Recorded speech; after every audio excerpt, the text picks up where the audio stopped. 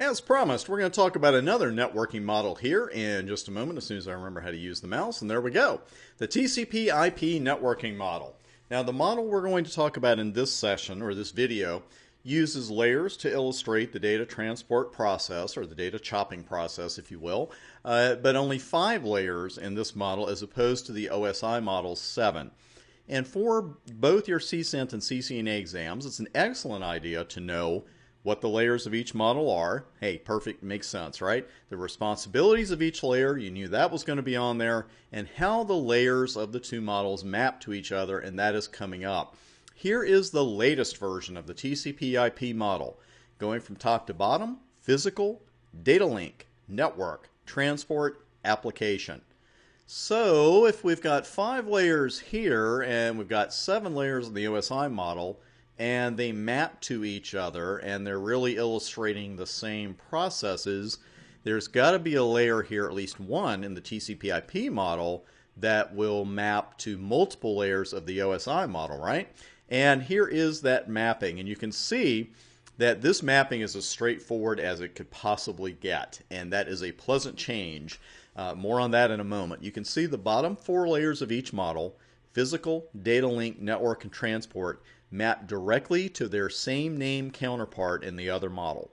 That is easy exam points. Watch the top one, because in the TCP/IP model, you have the application layer, which maps to the session, presentation, and application layers in the OSI model. So everything that's done in those 3 layers that we talked about in the previous video, session, presentation, and application, it's all going to be done by the application layer in the TCP/IP model.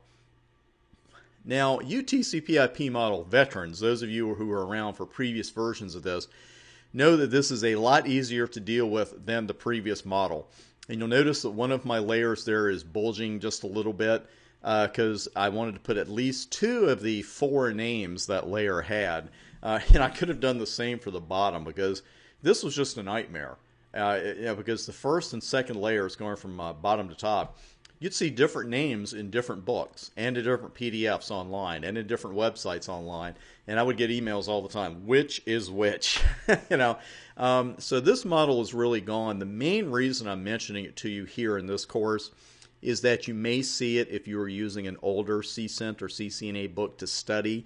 Not a horrible idea, because 95 to 98% of the material discussed doesn't change, although the new CCENT and CCNA, the one you're studying for now, has more topics.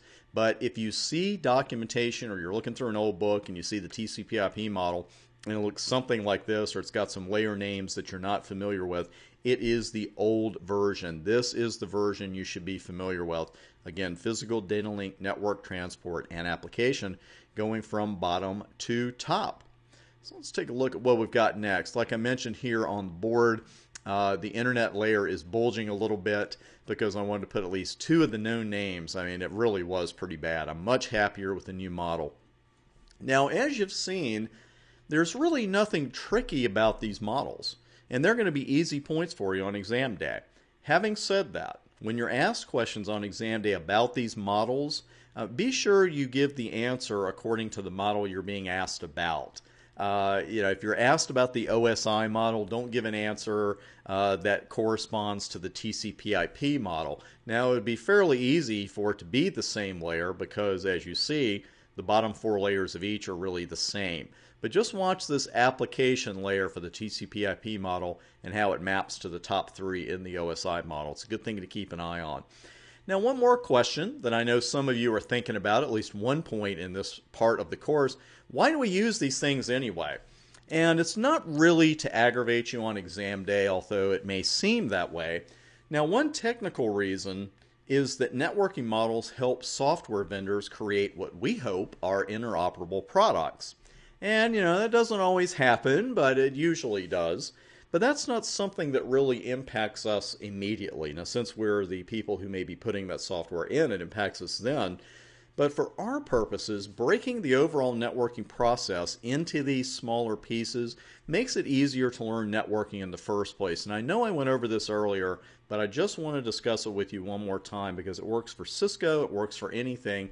If you break a complex topic down into smaller pieces, then you just keep mastering one piece at a time, or in this case, one layer at a time, and you'll master it. Because I'll give you a hint about something. When you go after your CCNP eventually, which I certainly hope you'll do, there's something in there called the Border Gateway Protocol, BGP. And it is, to that point, unlike anything else you've seen in a routing protocol. The tables are different, the terminology is different, it has attributes that other protocols don't have. So it's kind of like you're going from one language directly to another. And it can really throw you at first. It can be a little confusing. And I'll get people who are studying for their CCNP route exam, which is a very challenging exam. I say, man, I've got this down, but this BGP is killing me. And I just tell them, hey, one attribute at a time, one part of it at a time, and soon it's all second nature to you. Now here's another reason why we use these models, and this is very appropriate for our real-world use. This helps you structure your troubleshooting approach. And when you think about it, a lot of things that we look at in this course, we're really building them from scratch. Now I'm going to show you some real-world scenarios throughout the labs where I'll say, hey, this is something I saw in the real world. What would you do? Here are the troubleshooting tools you have that you might want to use, that kind of thing. But you can have all the troubleshooting tools you want, but if you don't have a structured approach, they're not going to do you a lot of good. And really, most of what you and I as network admins do in most jobs is troubleshooting. It's not like we go in every day and start our switching networks from scratch. It's not like we go in every day and configure our routing protocols, again from scratch. They're already there, but problems do arise, and it can be as simple as a print job or maybe an enterprise-wide issue. I always tell students to start troubleshooting at the physical layer. And by the way, I tell non-students to start troubleshooting at the physical layer. I'm laughing about that because my wife works with a public school system here in Central Virginia. And she's now like the ad hoc tech support person. It's a position that I don't think she appreciates all the time. But of course, when teachers call in to her and saying, hey, something's not working with this, or hook this DVR up, it's not working, etc., she always tells them, start with the physical layer. And for those of you who are help desk associates, I have a baseball cap on right now, and I am tipping it to you because that is one of the most difficult jobs you'll ever have. It's a great job to have in networking because it teaches you to deal with people as well as the equipment and the hardware. And if you've never had a help desk job, I can tell you sometimes dealing with the people on the calls is more challenging than dealing with the hardware issues. And I always tell them, and I learned there, always start at the physical layer. You will be astonished to find out how many problems in the real world can be cured by finally getting someone to say, yes, this is turned on, where it wasn't turned on, or yes, it is cabled correctly.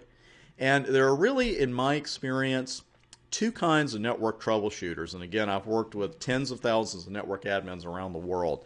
And I can always tell the difference, ones who have a structured approach and the ones that don't. You don't want to be the one that sits down at the computer and just knows one thing to do. Well, I'll send some pings around, something like that. And then they really don't know what to do with the result. You've got to have that structured approach. And again, it comes down so often to, is this thing on? And is this thing cabled correctly?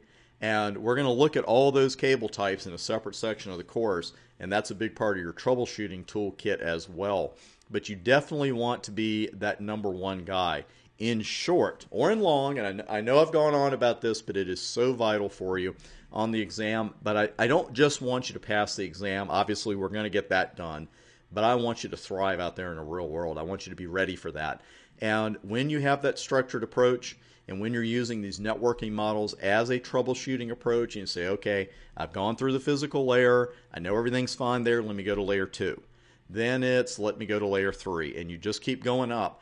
That is a tremendous boon for your career, because when you're a real world network troubleshooter, and the world is your oyster, you can do very, very well for yourself. And that is the end of this particular section. We're going to go ahead and head over to the second set of lectures now, and we'll do some labs in there hopefully as well. I will see you there.